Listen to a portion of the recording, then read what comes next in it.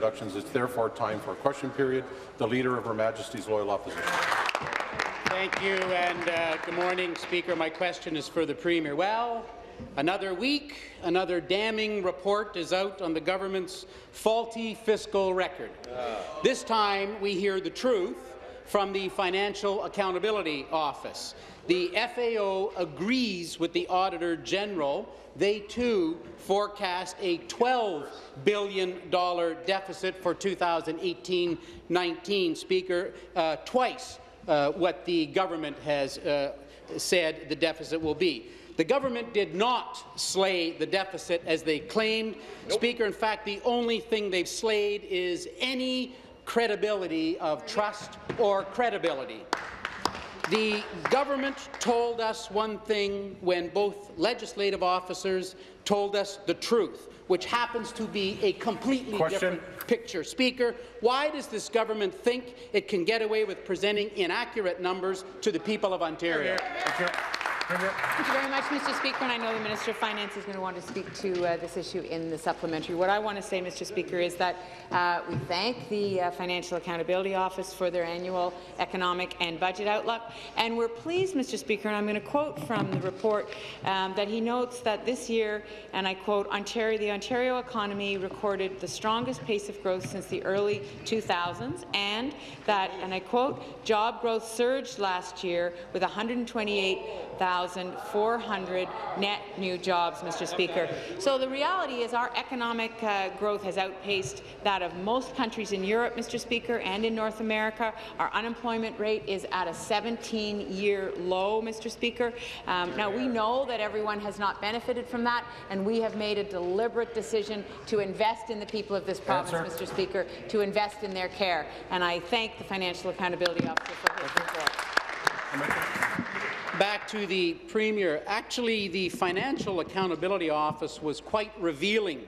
Their report provided evidence, Speaker, that the tale the Premier has told this House about why they're running a deficit is not accurate. The Premier said she chose to run a $6.7 billion deficit this year, saying it was for infrastructure.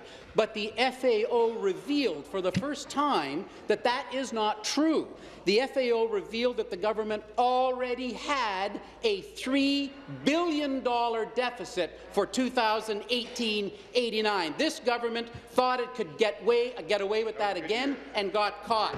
Speaker, now that the FAO has exposed this, isn't the Premier the least bit red-faced for being caught red-handed? Minister of Finance. Minister of Finance.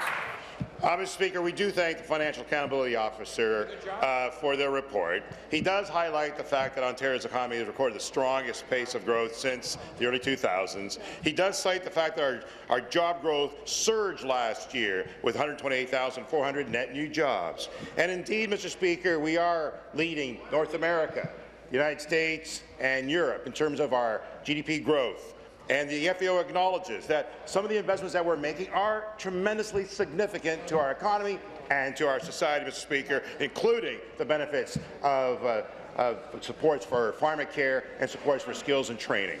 Furthermore, he has adopted the position of the Auditor General, which is in dispute with independent, world-renowned accounting firms, Mr. Speaker, including members of the Canadian Accounting Standards Board, who provided evidence and indication that the principles of accounting that are being adopted are accurate. We're proceeding as such, Mr. Speaker. Thank you. Final supplementary. Well, Speaker, the report also confirmed our job numbers to go down to 60,000 a year in the coming 5 years as well. That's something that was also presented in the budget. So the long-term outlook is quite different. But, Speaker, on page 15 of the Economic and Budget Outlook, this is where the truth is exposed, Speaker. The government told us that $6.7 billion in deficit was for infrastructure. That is simply not true. In the FAO report, they show that $3.7 billion is what the promises develop into a deficit, and that $3 billion was a hidden deficit for the years 2018-19. Speaker, 3 plus 3.7 is 6.7. They had a $3 billion deficit, and why did they try to hide the $3 billion deficit from the people of Ontario? Be seated, please. Be seated, please. Thank you. Minister. Let's be very clear, we have built lots of prudence, we have reserves, we have contingencies. The Auditor General herself and the FAO have noted that we are very cautious in our assumptions and that they're reasonable. They've stated that. We're talking about two issues of dispute, one around pension assets and one around the degree of rate-regulated accounting, both of which are associated with independent auditors and experts who are saying it is absolutely fine to proceed as such. Those are policy decisions that were made, and in the case of pension assets, that is an issue that's been ongoing for 20 years. Even when the Conservatives were in power, Mr. Speaker, they assumed exactly the same accounting principles. We have not done anything other than provide full disclosure. They've had clean audits with the OPG. The Auditor General has agreed that it was accurate. We're going to proceed as such, Mr. Speaker. We have full disclosure. It's fully accurate. We have balance of votes, and we have a surplus, Mr. Speaker. Thank you. New question.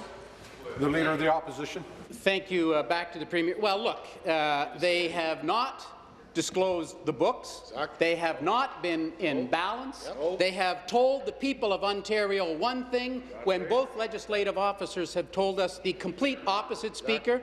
So I will review again. Why did they have a $3 billion hidden deficit? That's not full disclosure. That's here. It took the Financial Accountability Officer on page 15 to show us a $3 billion hidden deficit. They were not in balance, Speaker. They have told the House one thing when the truth is completely opposite. Speaker, I want to know the truth from this Finance Minister and from this Premier.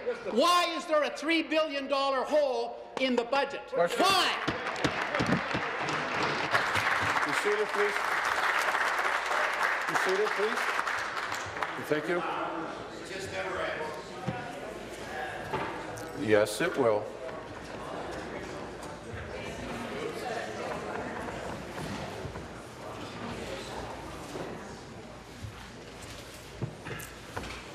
Premier. Thank you very much, Mr. Speaker.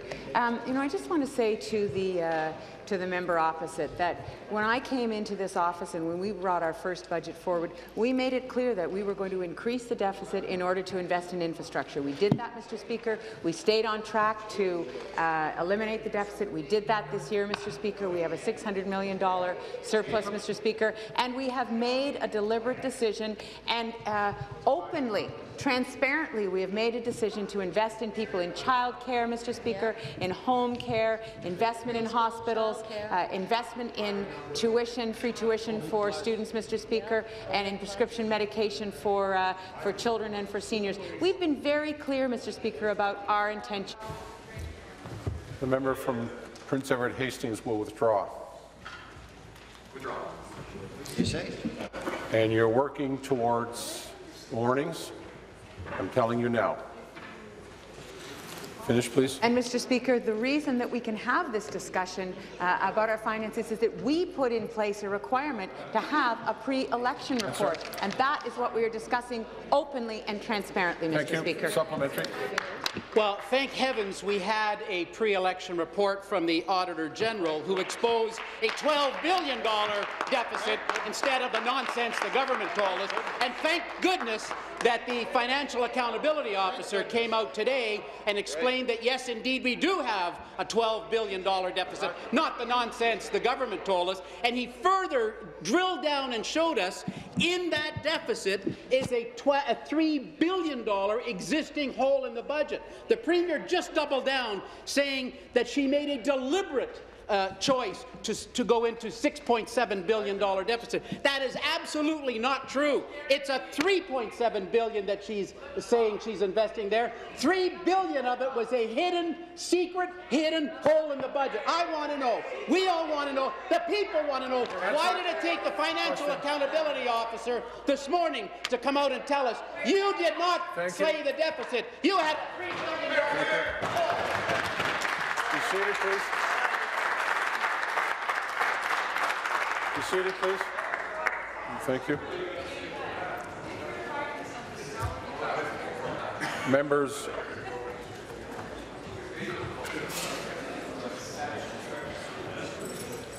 members on both sides are asking me to move to warnings, and I shall. We're in warnings.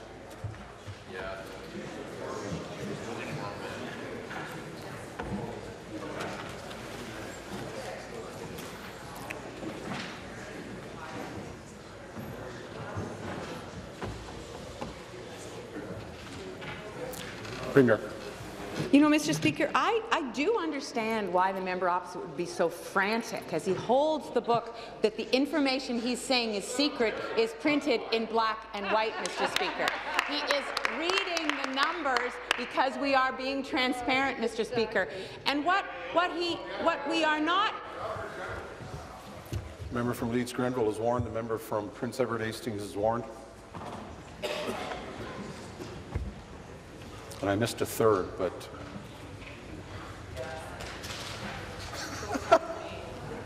threw him under the bus.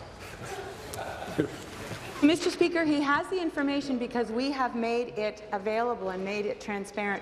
Mr. Speaker, I also understand that he would be additionally frantic because he's dealing with a leader who is behind closed doors making deals with big developers, Mr. Speaker, and only backing off on preserving the green belt when he's caught in the light of day, Mr. Speaker. We have consistently been open about our finances. We have consistently supported the green belt, Mr. Speaker. We believe that our environment is precious, and once that land is gone, it's gone forever. Mr. Speaker, I understand why he's so.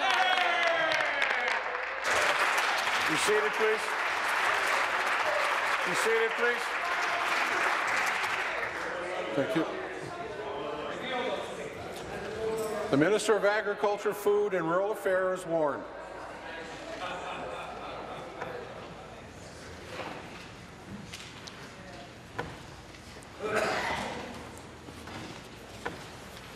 Final supplementary.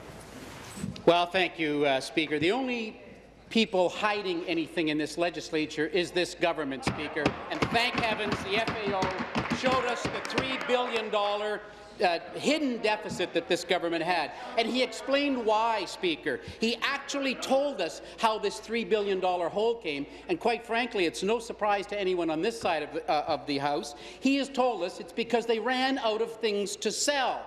He said the government will see weaker revenue gain due to the loss of time-limited and one-time revenue. That money was one-time sale of assets. They sold Hydro One, they sold buildings, they sold chairs, they ran out of things to sell, and now they have a hidden deficit. They told us that it was a $6.7 billion deficit, when $3 billion of that deficit was actually a structural deficit. It was built in, Speaker. It is a deficit that they ran out because they stopped running out of things to sell. Speaker, why did they not tell the people about this hole? Minister of Finance. Minister of Finance. Speaker, very quickly, it was this government that actually passed the Fiscal Transparency and Accountability Act precisely because that party. The Leader of the Opposition is warned. The member from Simcoe Grey is warned. Carry on. That party did, in fact, hide the deficits. Furthermore, Mr. Speaker, we brought in the FAO as well, recognizing the need to look at projections going forward. And this is what we're talking about, is projections, Mr. Speaker. 40 years has passed. They've only balanced the budget 3 times. We've done more than that, Mr. Speaker, almost twice as more. Furthermore, there are public accounts. There's the actual results that are achieved. Third quarter results have shown that we have balanced the books and we have a surplus. DBRS just again made the connection and said that we are AA rated and stable, Mr. Speaker, because of the fact that we have done so. Furthermore, we are putting forward $230 billion over 14 years for those capital improvements, and we've exceeded our target year over year, Mr. Speaker. Thank you. New question. The member from Nickel Belt. Thank you, Mr. Speaker. This question is for the Premier. On April 1st, the funding for 8 hospital beds at Guelph General Hospital ran out. The hospital says it still needs the bed. It is operating at 111% occupancy, It is seeing 64,000 patients per year in an emergency room billed for 45,000. Why is the Premier forcing the patients to be treated and admitted in the hallways at Guelph General Hospital? Minister of Health and Long-Term Care. Minister of Health, Long-Term Care. Thank you very much, Mr. Speaker. And of course, we're monitoring situations across the province at all times in terms of issues where there is a capacity challenge. And we are addressing this, Mr. Speaker. As you know, through our 2018 budget, we are investing an additional $822 million in Ontario's publicly funded hospitals. And overall, this is a very historic increase overall, 4.6%. High-growth areas obviously are looked at with an eye to improving their situations, and we work with our LHINs on a very systematic basis. We look at the need in each particular area of the province, and we ensure that the funds are available in each particular hospital. Thank you, Mr. Speaker. Thank you. Supplementary. Thank you, Speaker. The government funded some temporary beds during the flu season. At the time, Guelph General Hospital needed an extra 16 beds. The government paid for 8 of these beds. But on April 1st, the government took away the funding for these beds, even though the hospital still needs them now.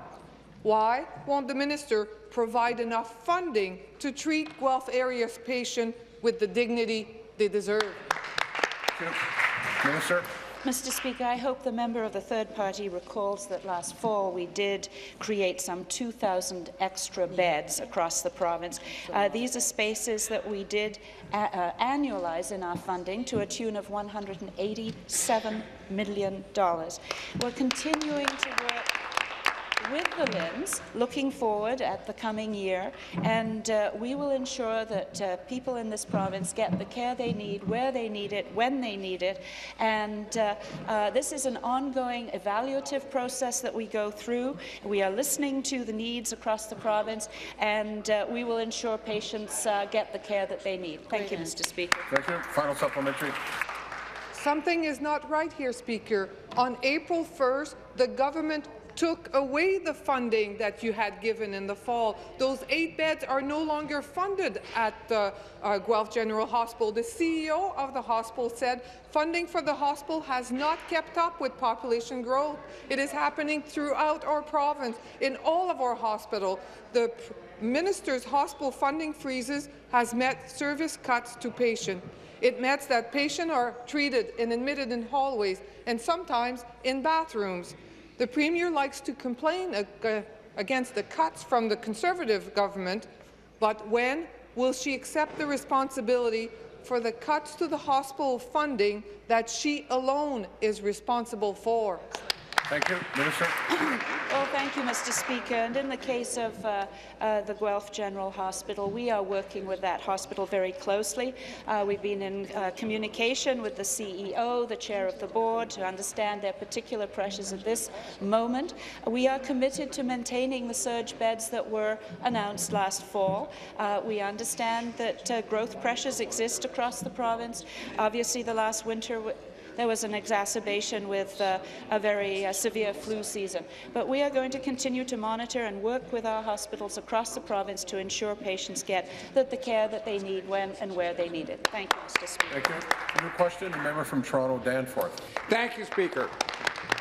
Speaker, to the Premier. On April 19th, the Ontario Energy Board announced what at least seemed to be good news. Hydro rates were not going up. But it turns out that this was just government propaganda, because if you dig just a little bit further, you find that actual hydro costs have jumped by roughly 10% from last year. The government is using borrowed cash to hide these true costs from the public before the election. Why won't the Premier just tell the truth, that her $40 billion hydro borrowing scheme will send bills skyrocketing by 70% after the election? Thank you. Minister of Energy. Minister of Energy. Thank you, Mr. Speaker.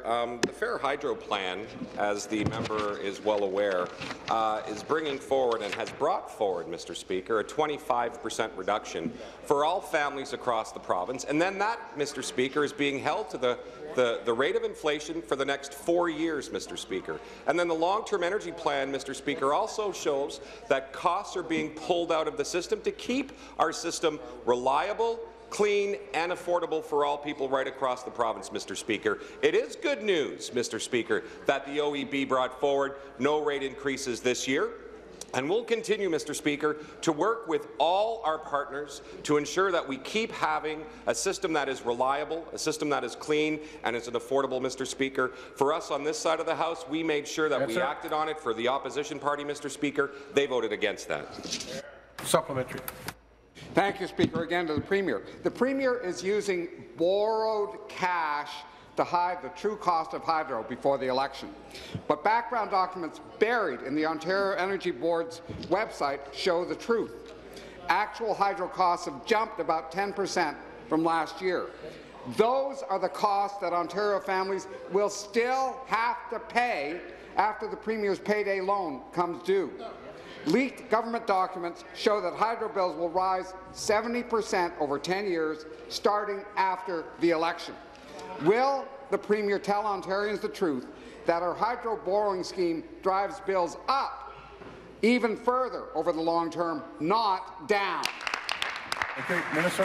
Thank you, Mr. Speaker. Once again, there's a document called the Long-Term Energy Plan. I encourage the member to read it, where he will see that the actual rates are actually lower, Mr. Speaker, moving forward than it would have been even 4 years ago, Mr. Speaker, and where that projection would be. We invested, Mr. Speaker, in the Fair Hydro Plan to make sure that we could reduce rates by 25% for everyone across the province, Mr. Speaker. They voted against that, Mr. Speaker. And you know what, Mr. Speaker? They have no plan when it comes to actually reducing rates. What they want to do is eliminate the Fair Hydro Plan. They want to raise rates by 25%, Mr. Speaker. On this side of the House, we brought forward a plan.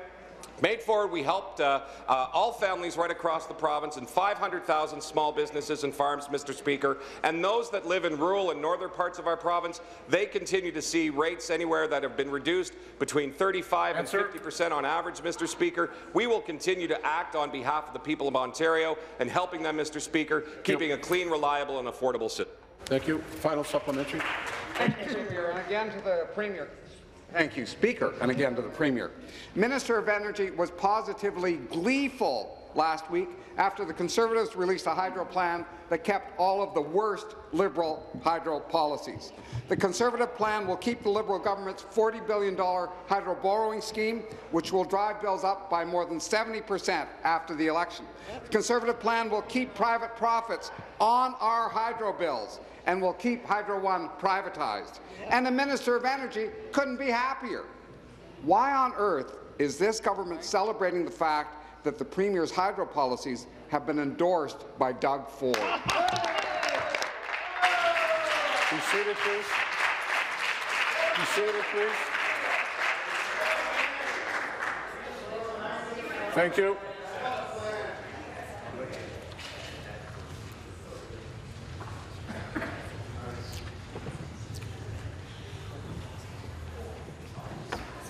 Minister.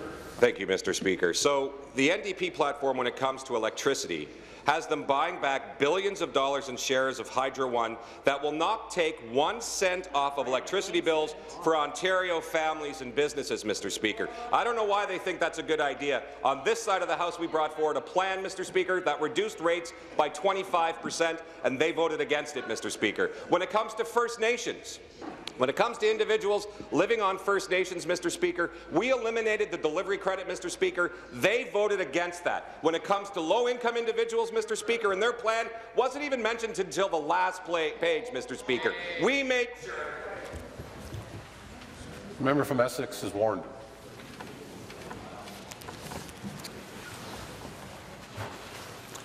Finish, please. So, Mr. Speaker, let's think about this. They're going to spend billions buying back shares of Hydro One that actually will not do anything to lower anyone's electricity bills, but those billions of dollars that they spend will mean that they will have to close schools, close hospitals. What are they going to cut, Mr. Speaker, to make sure that they can buy back a plan and a company that won't save anybody anything, Mr. Speaker? Thank you. New question. The member from Prince Edward Hastings. Morning, Speaker. My question is for the Premier. Speaker, first the Premier gave Mayo Schmidt millions of dollars when she made him the CEO at Hydro One, and now we know that he's become the $6 million man. Then the Hydro One board gave themselves millions of dollars in raises and tried to make it impossible to hold them to account. We don't know how big the Millionaires Club is, but it's $412 million large. Finally, yesterday, your government, Premier, voted against reviewing compensation at Hydro One. So, Speaker, to the Premier, what we really want to know is, when is the Premier going to start to stand up for electricity customers in the province of Ontario and not the Millionaires Club at Hydro One? Thank you. Premier. Minister of Energy. Minister of Energy. Thank you, Mr. Speaker. It was this government and this Premier that actually stood for families last year when we bought for the Fair Hydro Plan, and that party stood and voted against it, Mr. Speaker. It was this government and this Premier that actually brought forward the Ontario Electricity Support Program to help low-income individuals, to help seniors, Mr. Speaker, and it's that party that voted against it, Mr. Speaker. We made sure that we brought forward our concerns to the board, and over the last weekend, Mr. Speaker, our government urged Hydro One's board to revisit its executive compensation model, and that's exactly what they're doing. As the largest shareholder, we welcome the board's decision to re-examine the compensation model, Mr. Speaker, which will include independent advice as well. The board's decision to increase executive compensation was done without our involvement, so changes to compensation, Mr. Speaker, and severance that were adopted by the board were released to us on March 29th. We acted, and we are now making sure that we can have that review through the board, Mr. Speaker. Thank you very much. Supplementary. Speaker, it was this Premier and this government that handed out the multi-million-dollar salary to the CEO of Hydro One and then has sat idly by and watched it ever increase. Only we can't see all of it, Mr. Speaker. You know, yesterday in the legislature, members on the government side were trying to justify the salary of the $6 million man. They're trying to defend the indefensible. This government's legacy on electricity is the same as its legacy on everything. Mountains of new debt, a select few Bay Streeters that are getting rich, and everyone else in Ontario is getting stuck with the bill. On Monday, the Premier will send out the Energy Minister to say that the compensation is being reviewed. Then on Tuesday, every Liberal votes against reviewing it. That's what happened yesterday, and they're trying to justify the $6 million, Speaker. Speaker, when will the Premier show some leadership and finally deal with the Millionaires Club at Hydro One? Thank you. Thank you, Mr. Speaker. We brought forward over the weekend our role to, as the largest shareholder, asking the board to revisit their executive compensation model. They're doing just that, Mr. Speaker, because we found out about this in March, at the end of March, through the Management Information Circular. The board now acknowledges that, as their largest shareholder, which is this government, should be engaged on such material issues and that changes are needed. And so while Doug Ford and the PCs, Mr. Speaker, would take that erratic and reckless approach and fire the board and do absolutely nothing to reduce rates, Mr. Speaker, we believe in a stable solution that exercises our authority as the largest shareholder. And so with this in mind, Mr. Speaker, our government will abstain from voting on the Say on Pay shareholder resolution at the Hydro One annual general meeting, which is in May, Mr. Speaker, May 15th, to give the board the necessary time to re-examine the matter. Our government continues to focus on fairness for all people in this province, Mr. Speaker. Thank you very much. New question, the member from London West. Thank you, Speaker. My question is to the Premier. Speaker, for 15 years, this Liberal government has known about excessive executive salaries in the broader public sector, but has done almost nothing to rein in executive compensation. This week, Londoners learned about proposed salary increases for Western University senior administrators. The Liberals have allowed boards of governors the freedom to select their own comparators to determine salaries, without any oversight to to ensure that the comparators are valid. This can lead to significant salary increases far beyond what is reasonable or appropriate. Similar concerns have already been raised about Nipissing University, and we expect to hear more as university compensation frameworks are posted across the province. Question. Speaker, why has this Liberal government refused to put meaningful controls in place to rein in executive compensation in the university sector? The member from Scarborough Centre is warned. Premier. President of the Treasury Board. President of the Treasury Board. Thank you, Mr. Speaker. I want to thank the member opposite for her question, as it gives me an opportunity, Speaker, to not only address this issue, but to put some facts around it that are extraordinarily important. So, you know, Speaker, our government froze salaries across the broader public sector in 2012, and when we renegotiated them more recently, we put some really important pieces in place. So, for example, our framework enforces strict rules that prohibit executives from receiving unnecessary perks such as prerequisite signing bonuses, retention bonuses, unrestricted severance, because we remain committed to ensuring that fairness and accountability in the way that these broader public sector executives' frameworks and pay are structured, Speaker. We did away with cash housing allowances, vehicles that aren't required, and so on. I'll speak more in the supplementary about what we're doing in terms of our framework for our broader public sector salaries, Speaker. Supplementary. Speaker, what is even more troubling is that decisions about executive salary increases are being made after a decade of Liberal underfunding of the post-secondary sector. For years, Ontario has had the highest university tuition and the lowest per-student funding of any province in Canada. This has undermined the quality of post-secondary education for students and led to an explosion of contract faculty. It has contributed to deep divisions between administration and academic workers at York University and jeopardized the career plans of thousands of young people at York, with the strike now in its 9th week. Speaker, does this Liberal government believe that increasing the salaries of senior university administrators is more important than the quality of education that Ontario post-secondary students receive? Be seated, please. Be seated, please. Thank you. President, Treasury Board. Thank you, Speaker. The member opposite, Speaker, in her question talked about what's more important and the juxtaposition. I want to say, Speaker, that as a government, it's important to strike a balance between attracting really great talent, which is what we've done, and setting fair and reasonable compensation packages for the broader public sector. We remain committed to ensuring fairness and accountability in terms of how that compensation is managed. But overall, Speaker, we believe the people of Ontario have the right to know how their dollars are being spent, and they deserve a clear rationale for why executives are paid what they are. And that's why we implemented the broader public sector executive framework in 2016. This framework requires enhanced transparency through the public posting of executive compensation and framework so that the public can understand and appreciate, and it's an important exercise in democracy and accountability, Speaker. Ontarians now have the opportunity to provide feedback as well, Speaker. We're proud of our public servants in this province, and we have taken these important accountability measures. Thank you. New question, the member from Trinity Spadina. Thank you, Speaker. My question is to the Minister of Tourism, Culture and Sport. For decades, people have come to Ontario Place to enjoy family fun and live music and build happy memories and take in the beautiful waterfront. We have been moving forward with our ambitious vision to transform Ontario Place into a modern, vibrant, year-round waterfront destination that engages residents and visitors of all ages. Yesterday, the Minister made an exciting announcement at Ontario Place. Give us a sneak peek of what's to come. As a local member, I feel very lucky to live so close to this beautiful space.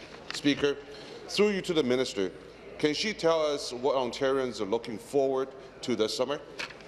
Thank you, Minister of Tourism, Culture and Sport. Thank you, Speaker, and thanks to the fantastic member from Trinity Spadina for that question. So, Speaker, last year we made very significant progress in transforming our vision into reality. We opened the Trillium Park and William G. Davis Trail and added 7.5 acres of green space to the waterfront. We hosted free family fun with Winter at Ontario Place. It featured a skating rink and light installations, and I'm happy to share with you all today that we're going to keep the momentum going. This summer, Ontario Place is going to be hosting a music series every Thursday featuring emerging artists from every genre, including indie rock, folk, hip-hop and jazz. There's going to be family dance and music performances on Sunday afternoons. And Speaker, we're also going to have outdoor activities such as beach volleyball and free skating on the outdoor synthetic rink. Answer. And Speaker, stay tuned. I look forward to unveiling some exciting new details in the supplementary. I shall. Supplementary. Thank you, Speaker. And it's fantastic to hear that the vision that proposed a mixed outdoor and indoor features, including more green space, recreational activities like beach volleyball and a waterfront trail around the entire site. The urban park and the trail is dramatically transforming the Toronto waterfront with a new green space that celebrates the nature and cultural legacy of Ontario Place. As a local member, I know how important it is to gather feedbacks from the public, including the residents from Fort York, Liberty Village, City Place, Bathurst Quay, and surrounding neighbourhoods. Speaker, through you to the Minister, can she tell the member of this House about the next steps of Ontario Place revitalization? Thank you. Minister. Thank you, Speaker, and thank you to the member from Trinity Spadina, who, by the way, joined me yesterday at our beautiful waterfront to announce our next milestone in the rebooting of Ontario Place. So, Speaker, just a few months ago, I announced our plan to design a new green space. It's going to be known as Celebration Common, and it will be Toronto's newest waterfront park. It's coming in at a size of about 14 football fields. Wow. The park is going to include a children's outdoor play area, walking paths and trails, a beach area for outdoor recreation and water sports, and lots of room to host large-scale festivals. And most importantly, Speaker, there's going to be plenty of green space. Speaker, on this side of the House, we believe in protecting our environment, not paving over paradise. I'm confident that Celebration Common is going to become Ontario's new urban backyard where people can kick back and enjoy Toronto's beautiful waterfront. Thank you. New question, the member from Perth Wellington. Thank you, Speaker. Speaker, my question is to the Premier. Speaker, the Liberal government is trying to strong-arm the horse racing industry into accepting a deal that might hurt them in the long run. Just 2 weeks ago, the government sprang a massive, long-term funding agreement on horse people. It's nearly 200 pages and written in complex legal language. Here's the kicker. They gave the racetracks, breeders and horse people until May the 1st to sign the agreement, or else. Why is this government playing politics with horse people's livelihoods and pressuring them to sign onto a 19-year agreement in the final weeks before an election? Thank you. Minister of Finance. Minister of Finance. So, Mr. Speaker, the member opposite makes reference to the fact that we have now strengthened and sustained horse racing and breeding by putting a $105 million 19-year agreement, Mr. Speaker. We've also provided an enhanced horse improvement program that is extended year over year by OMAFRA. We have a new, what's called a Racetrack Sustainability and Innovation Fund, $6 million over 3 years to support regional racetracks to innovate, diversify, and expand their revenue sources. And, Mr. Speaker, OLG is also providing additional funding to supplement those racetracks that may be experiencing shortfalls and enable long-term decisions about horse breeding. More importantly, Mr. Speaker, we've established a new board. The Ontario Racing Board will now be responsible for all the strategic plans and with also providing the service provider to ensure that those funds are transparent and accountable. And, Mr. Speaker, we're making it that there's going to have to be horse breeders on that board and small tracks on that board, 5 seats for racetracks, 5 seats for breeders, and an independent chair. Thank you.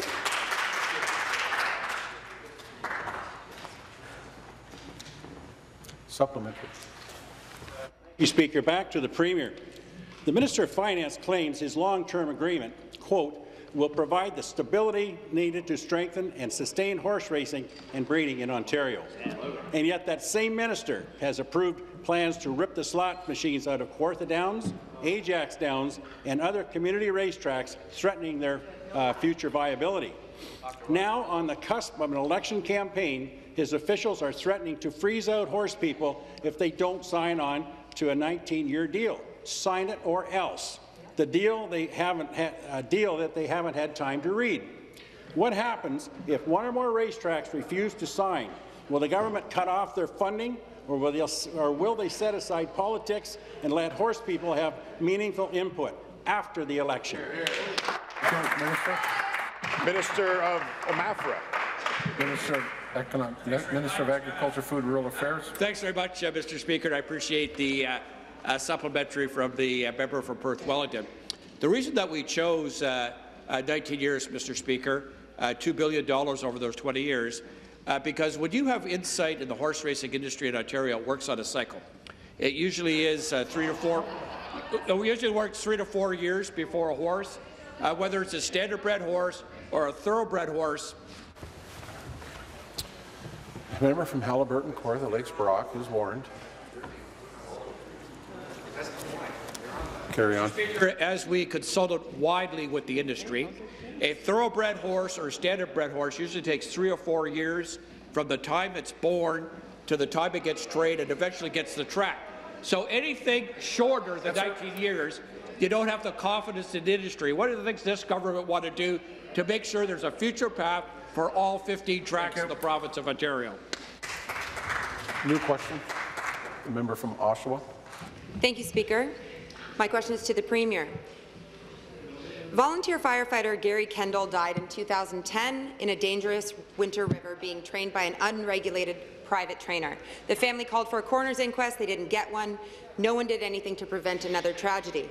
5 years later, firefighter hopeful Adam Brunt died while taking a private, unregulated rescue training course on a dangerous winter river with the same unregulated private trainer. Adam died while 11 other students helplessly tried to save him. 2 unnecessary deaths, no one held responsible. And finally, after 2 men died, the families got a coroner's inquest. I've been pushing to protect firefighter trainees for the past 3 years. My motion to immediately adopt all coroner's inquest jury recommendations to keep future trainees safe was passed unanimously. You said it was urgent. You said you'd take action. Premier, what's the status of the changes and actions needed to ensure no one is ever put at risk like this again? Have all of the coroner's inquest recommendations been adopted yet? Minister of Community Safety and Correctional Services. Minister of Community Safety and Correctional Services. Thank you very much, Mr. Speaker. And you know, what happened in this incident is a tragedy, Mr. Speaker, and my thoughts are with the families and colleagues of those 2 trainees who passed away. I really commend the member opposite in her advocacy on this matter, and I know this is something she's worked very, very hard over the past years. Our government is carefully addressing, Mr. Speaker, the findings and the recommendation of the coroner's inquest into these deaths, and the Office of the Fire Marshal and Emergency Management took immediate action and suspended the water rescue program at the Ontario Fire College after this inquest, Mr. Speaker. Our government continues to work with the Fire Safety Technical Table, where our fire safety partners and experts meet to discuss the fire safety challenges. And that table are looking at the recommendation, Mr. Speaker, and certainly we hope to have solutions. Thank you. Supplementary. Thank you, Speaker. Again to the Premier, and you can't suspend a training program that didn't exist in the first place. But it's been 8 years since Gary died. It's been over 3 years since Adam died. Since this government hasn't chosen to figure out how to protect firefighter trainees, I have worked for 3 years on this, and I have figured it out for you. My Bill 58, the Brunt and Kennel Act, lays out a comprehensive regulatory and safety framework to hold private trainers to account and keep firefighter trainees safe. Alongside the families of Adam Brunt and Gary Kendall, the Ontario Professional Firefighters Association, safety advocates across the province, and legal experts, we have finally completed this necessary legislation to ensure deaths like this cannot happen again in the province of Ontario.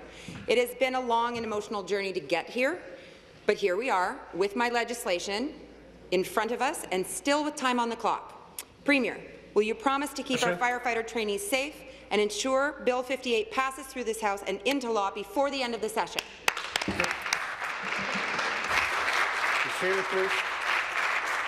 Be seated, please. Thank you. Minister. Thank you very much. And certainly the safety of the firefighter is very important, and I want to commend them for all the work that they do all across our province. And we are taking action to modernize the fire safety delivery in Ontario, Mr. Speaker. Part of this modernization is to ensure our world-class firefighters have the support they need. Ensuring firefighters are fully trained and certified in their role is critical for their safety and the safety of the public. This is why we are proposing that firefighters be certified to the National Fire Protection Association standards. And this aligns with the Occupational Health and Safety Act, Mr. Speaker, which requires that employees receive sufficient training. My ministry will continue to work, and I, as a government and the minister, will work to make this proposed requirement as seamless as possible, and we will continue to engage to ensure that every single firefighter in this province are safe, Mr. Speaker. Thank you.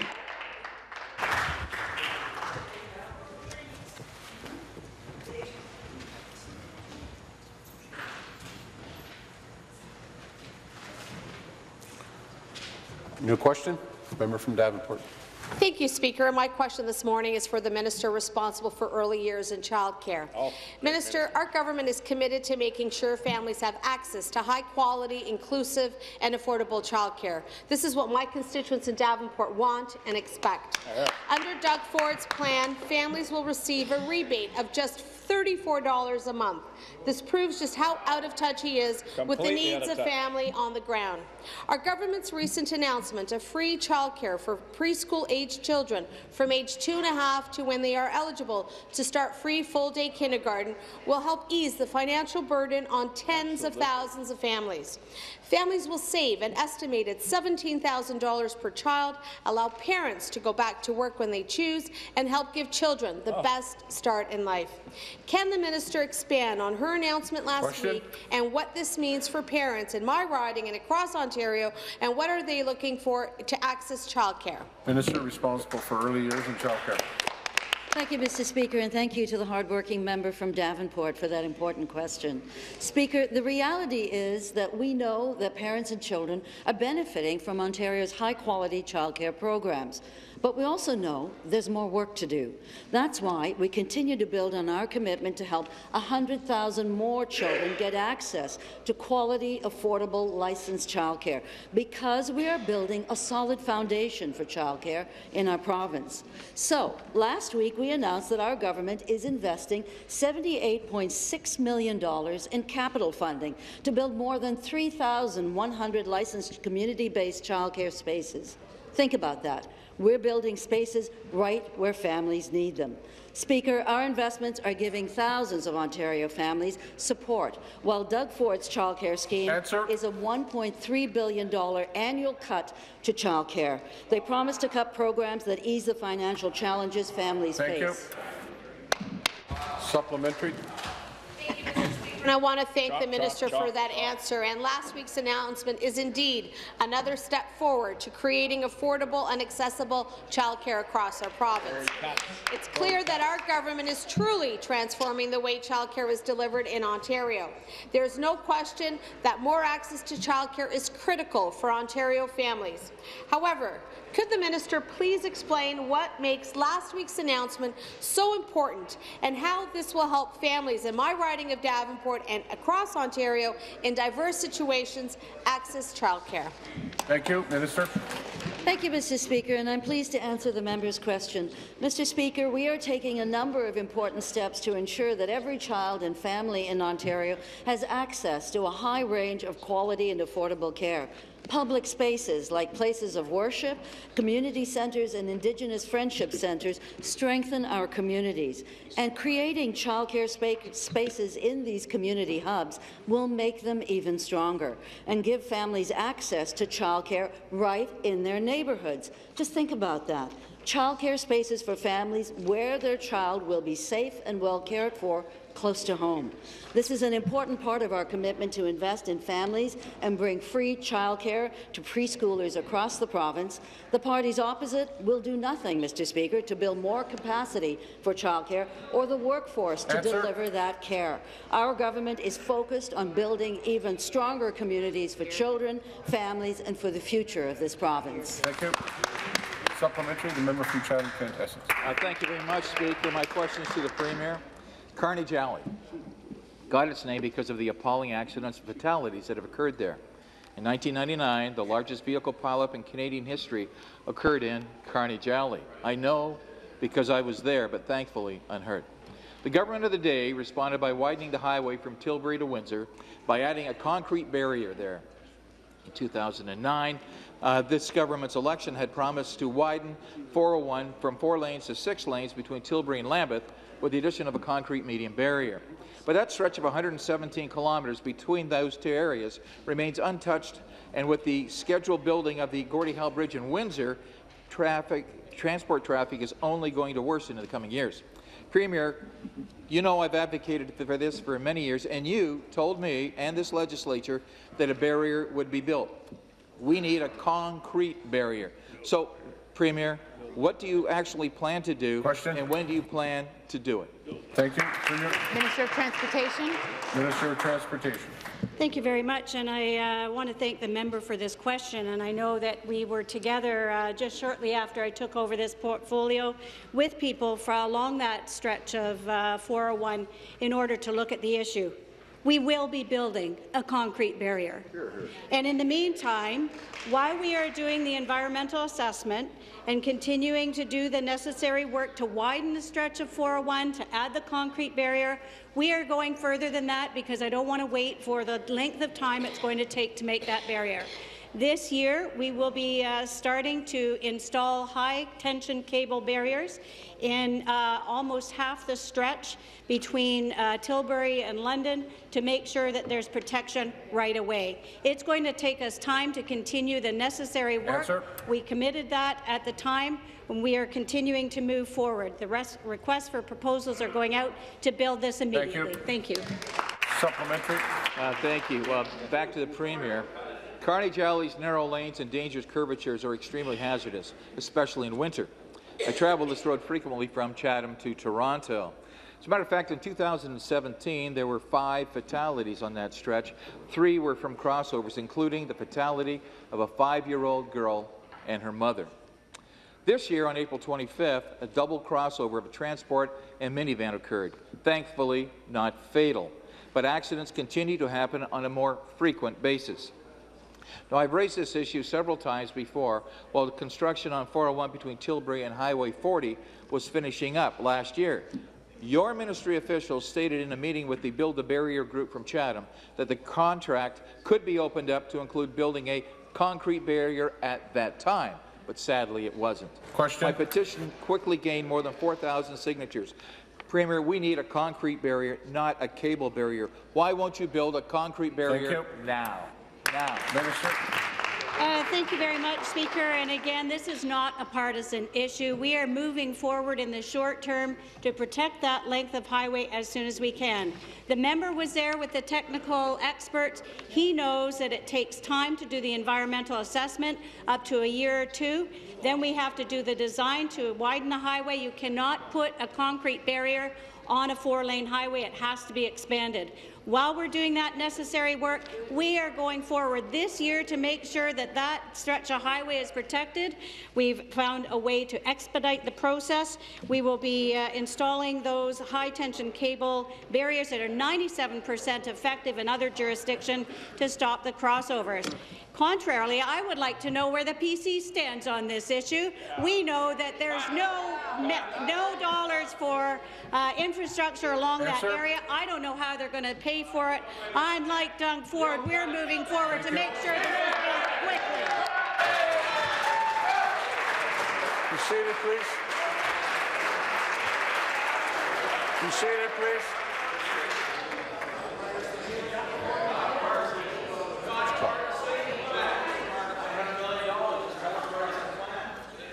Order, please.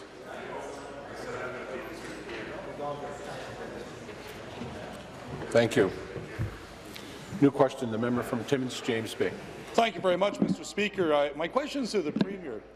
A number of people across Ontario, like in Timmins, are trying to buy these electric cars because they want to do the right thing. And in Timmins, we have a number of people that have actually bought them. But here's the problem. Unless you charge it at home, you can't go anywhere, because the company KSI, to which your government gave the contract to build the charging stations, is not servicing and fixing their charging units that break down. So I've got a guy who calls me the other day, leaves Timmins because he wants to drive towards North Bay for something, leaves Timmins, can't get a charge out of the station in Timmins because it's been broke for a while and not fixed, drives down to Earlton, gets to the Earlton and finds out that one hasn't worked since last August. So he had to go back to his dad's place, plug his car in overnight so that he's able to drive back to Timmins, get his gas card, then drive back down the highway to go do what he had to do. Question. When are you going to fix these KSI units? Thank you. Minister of Transportation. Minister of Transportation. Thank you very much, and I appreciate the question along the way, because it allows us on this side of the House to talk about the great investments that we've been doing in electric vehicles in the province.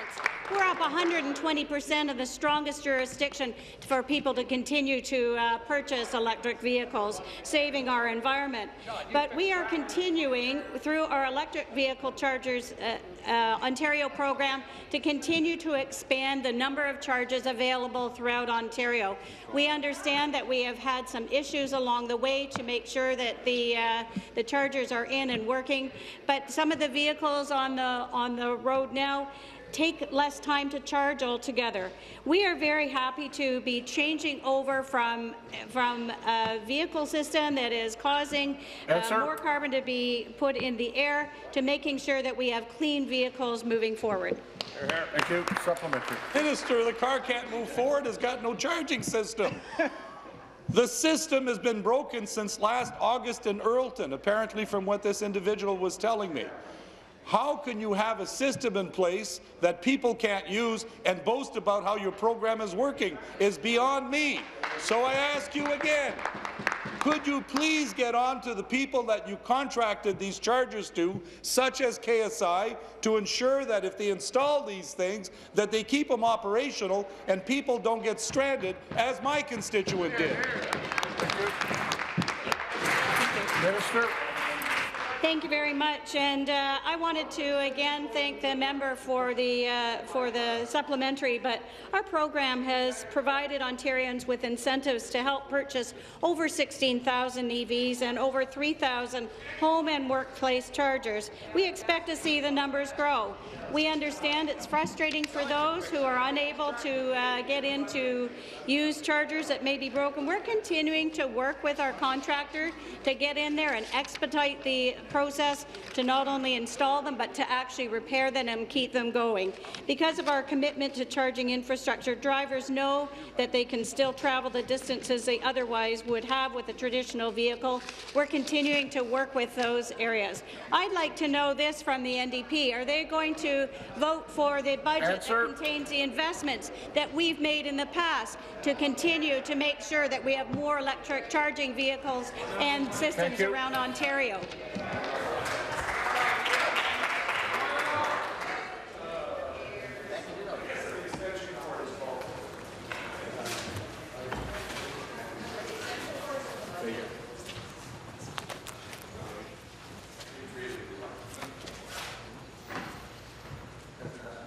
New question, the member from Ottawa South. Very much, Mr. Speaker. Mr. Speaker, my question is for the Minister of Environment and Climate Change. There's a great deal of concern in my community of Ottawa and in the Ottawa Valley about Chalk River Laboratories. Canadian Nuclear Laboratories is planning to build a disposal facility for radioactive waste near the Chalk River Laboratories. The site would hold approximately 1 million cubic meters of low and mid-level nuclear waste, and it is less than 1 kilometre away from the Ottawa River. Speaker, I've heard these concerns, and I too am concerned. I worry about the risk that nuclear waste could contaminate the Ottawa River. So, Speaker, my question to the minister is this. What is our government doing to ensure the protection of the environment and human health, in regards to this proposed project? Minister of the Environment and Climate Change. Well, thank you, Speaker, and thank you to the member from Ottawa South for that important question and for his continued advocacy on behalf of his constituents, because it is, Speaker, a very important issue. You know, we understand why it is such an important issue too. And that's why experts from my ministry have been actively participating in the public commenting process as the federal government moves ahead. You know, in fact, last August, my ministry submitted comments to the Canadian Nuclear Safety Commission for the draft environmental impact statement, Speaker. The comments and concerns provided by my ministry included concerns around stormwater management, the limits for contaminants, and the sharing of public information around monitoring locations. Speaker, we know how important it is to get this right. That's why we're engaged with our federal partners, and we'll continue to work on behalf of the members' constituents. Supplementary. Thank you very much, Mr. Speaker, and thank you, Minister. Speaker, this is an ongoing process, and it's important to ensure that our natural environment remains protected. The Ottawa River is an important source of drinking water, a natural home to many animals and species, as well as a resource of recreation for many. The Ottawa Riverkeeper, Ecology Ottawa, local First Nations, and individuals have expressed their concern that the proposed near-surface disposal facility is being built because of the potential impacts nuclear waste could have on the river. Earlier this year, my constituent Ole Hendrickson wrote to me expressing his concerns that non-radioactive contaminants like PCBs and dioxins in the facility's waste could fall between the cracks. Speaker, can the minister please explain what our government is doing to protect the Ottawa River in regards to the Chalk River waste disposal site? Thank you. Minister. Well, thank you, Speaker, and thank you again to the member from Ottawa South for that very important question. You know, I just want to reiterate, Speaker, that these are very real concerns, and we need to be vigilant.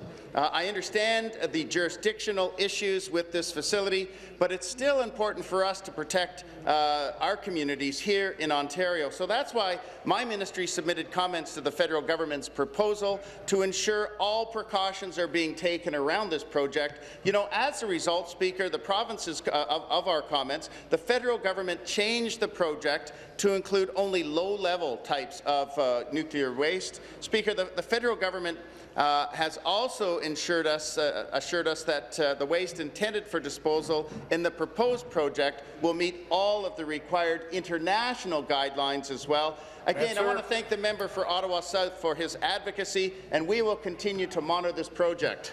Thank you. New question. The member from Stormont Dundas South Glengarry. Thank you. Speaker, to the Premier. Recently, tenants in the senior citizen social housing development in my riding were told some shocking news. They were informed that due to necessary cuts, they would now be responsible for mopping the floor and washing the countertops. They were just handed industrial equipment and told, folks, get her done. Over 90% of the tenants have balance or mobility issues. Many use walkers, and most are in their 80s and 90s. They deserve a safe living environment. The government has consistently shortchanged municipalities with inefficient infrastructure funding, cutting the Ontario Municipal Partnership Fund and neglecting the needs of rural Ontario residents. Is cutting municipal transfers to such low levels that it results in making seniors in affordable housing mop the floors really the right way to treat the people who built this province, putting them at risk of injury as a way to solve this government's spending and debt problems? Thank you very much, Mr. Speaker. And I really do commend the member opposite for his concern about infrastructure funding for municipalities in general, Mr. Speaker. We certainly have a housing plan. We're working with the federal government to put in place more affordable housing, more supportive housing. We have increased funding to municipalities for housing, Mr. Speaker, and changed the flexibility that allows them to make investments. But, Mr. Speaker, it's very interesting to me that this member is standing in his place and asking a question about this when his leader, Doug Ford, was in Cornwall and said that municipalities were going to have to make cuts in order to be able to continue to get infrastructure spending at all if he were the Premier, Mr. Speaker. So I encourage the member to have a conversation with his leader, because if infrastructure funding for municipalities is dependent on cuts, Mr. Speaker, that doesn't bode well for the future of this. Thank you. I wish to turn to the member from Leeds-Grenville on a point of order. Point of order. I'd just like to ask for unanimous consent to have a moment of silence for my MP, Gord Brown. Gord passed away this morning in Ottawa. He was an amazing MP. Speaker, we dreamed as young men to once serve in this legislature and in House of Commons, and we realized that. I want to express on behalf of the House our deepest sympathies to Gord's wife, Claudine, and his two sons, Chance and Tristan. We're going to miss him. I'm going to miss him. Speaker, he was like a brother to me. And Eastern Ontario and the province and our country mourn the loss of Gord Brown. So I would appreciate consent to have a moment of silence. The member from Leeds-Grenville is seeking unanimous consent for a moment of silence to pay respects. Do we agree? I would ask everyone in the House to please rise for a moment of silence in honour of MP Brown.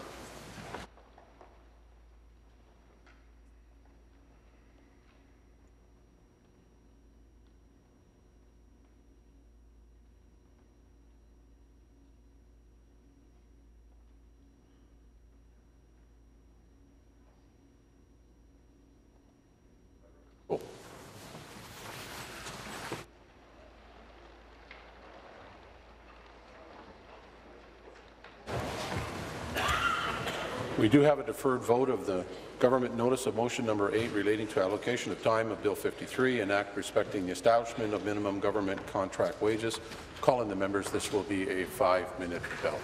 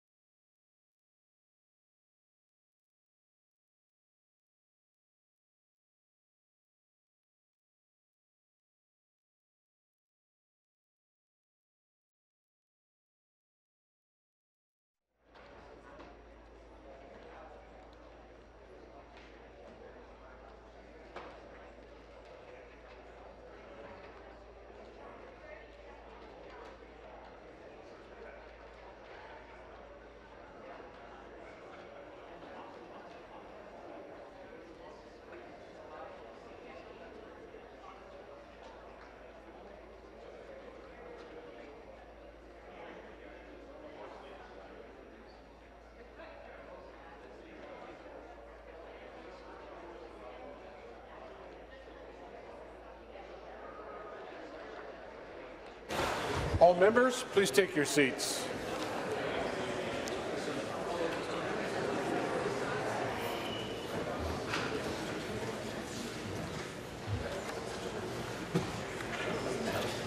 On May 1st, 2018, Mr. Chan moved Government Notice of Motion Number 8 relating to allocation of time on Bill 53, an act respecting establishment of minimum government contract wages.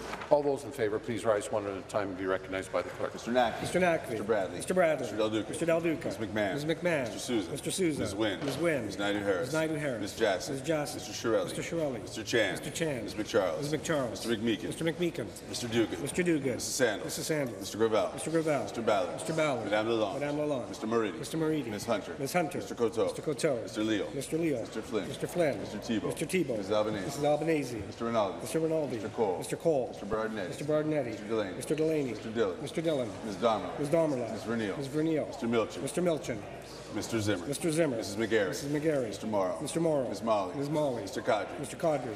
Mr. Crack. Mr. Crack. Ms. Wong. Ms. Wong. Mr. Fraser. Mr. Fraser. Mr. Anderson. Mr. Anderson. Mr. Baker. Mr. Baker. Mr. Dong. Mr. Dong. Ms. Hogarth. Ms. Hogarth. Ms. Koala. Ms. Koala. Mrs. Martin. Mrs. Martins. Mr. Potts. Mr. Potts.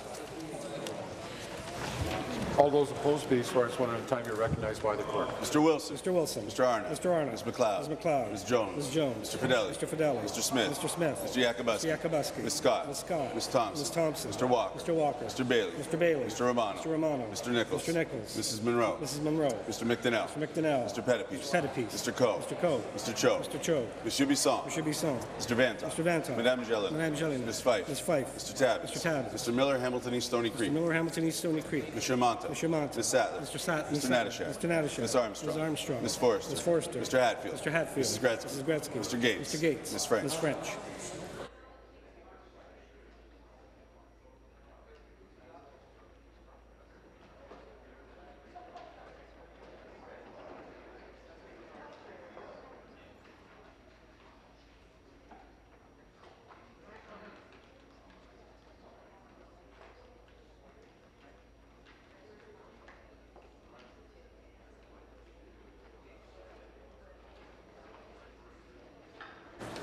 The ayes are 47, the nays are 33.